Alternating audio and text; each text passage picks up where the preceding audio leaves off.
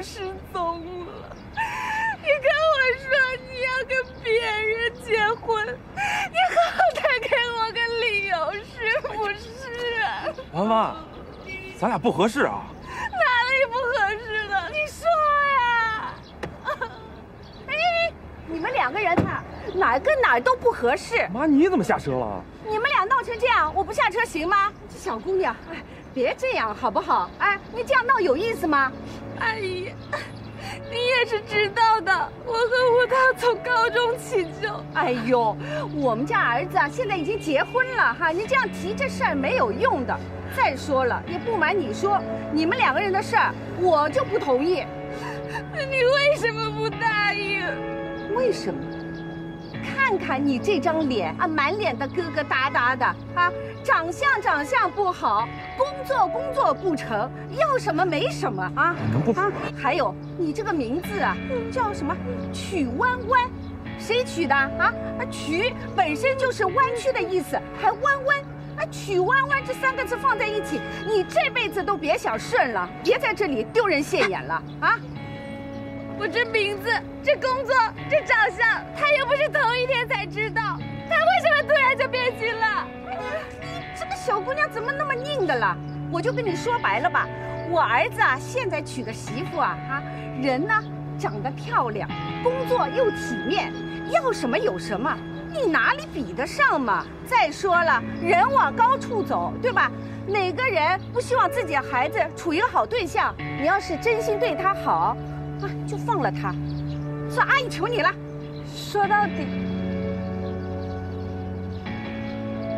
还是嫌贫爱富。哎，我不管你什么嫌贫爱富啊，总的来说你们俩没戏。你呀，就看在你爱他的份上啊，就放过他吧。哎，你这臭丫头，不是个男人。哎，算了，有什么好看的？孩子，走。这都是你在嚷什么呀？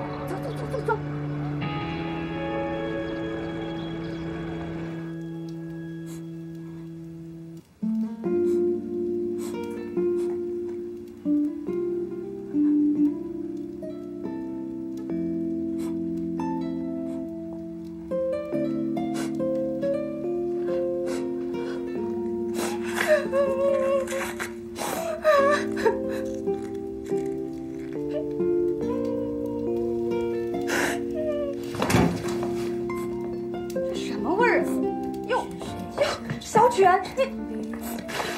你这是干什么呀？这是！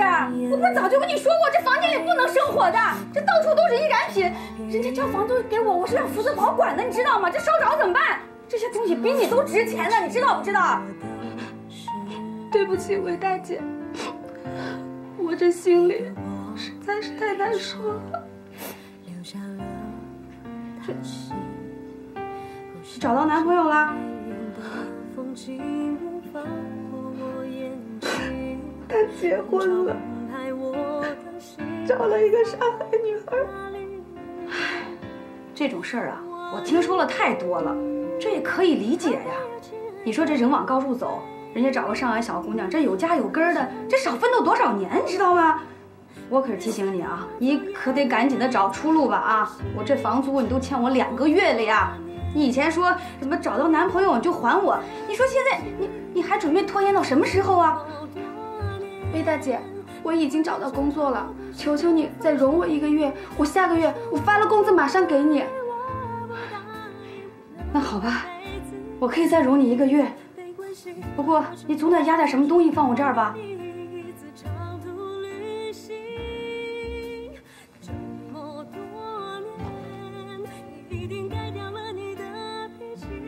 这个可以吗？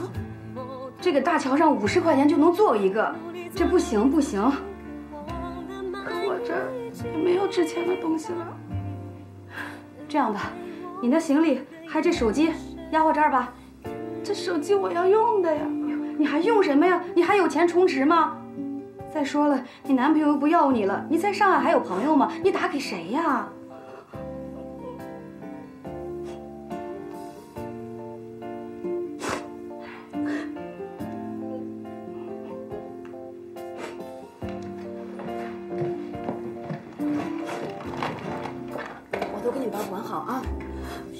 睡吧啊。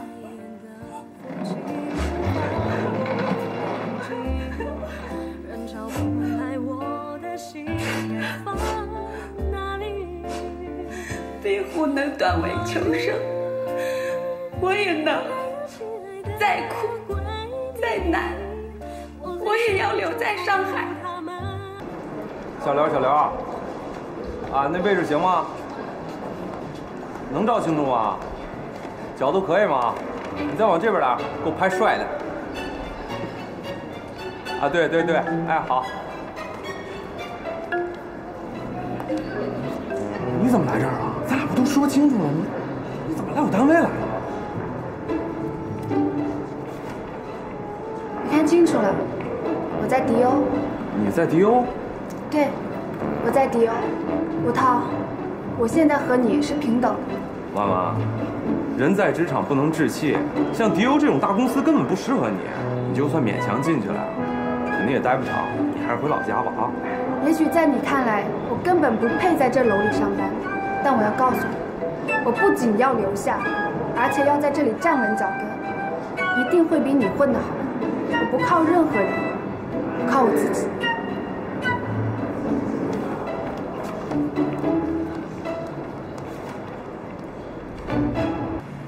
刚来上海的时候吧，我的梦想是，你看那边有那么多亮着灯的窗户，能不能有一个是我的家？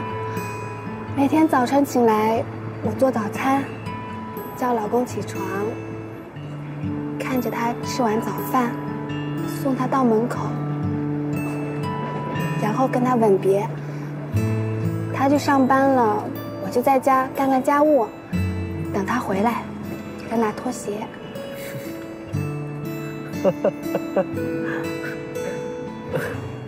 你是不是也觉得我特别傻？没有，我就突然想起来，我以前养过一只小狗，也是，我一下班回来，它就把拖鞋给我叼过来，特别萌。而事实是我爱的人他抛弃了我就连做狗的机会都没有。别说是房子了，就连一个床位对我来说都是那么奢侈。我每天都有可能被房东赶到大街上，所以硬要说梦想，我只希望吃饱、穿暖，在公司少挨骂，不要被灰溜溜的赶回老家。我刚来上海的时候，住过地下室，推销过墓地，也因为发小广告被城管追得满街跑。后来我暂住证出了问题，差点被遣送回老家。那次我在火车站待了一整天，票都买好了，但是我却没回去。你知道为什么？因为我发现出站的人远比进站的人要多，这说明来上海的人永远要比离开上海的人多。上海这么大，这么多人，大多数都是外地人，他们如果能留在这儿，我也一定可以。你别看这个城市里有那么多的有钱人，但是那些都是人家自己拼出来的。咱们拿咱们的起点和别人成功的结果做比较，对谁都不公平，因为咱们并没有看到人家背后的努力。所以我相信，只要有梦想，肯努力，生活一定不会亏待咱们的。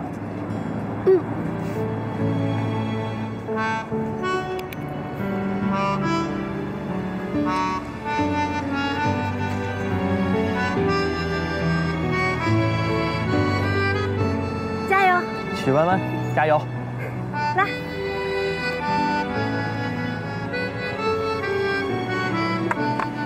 快吃啊！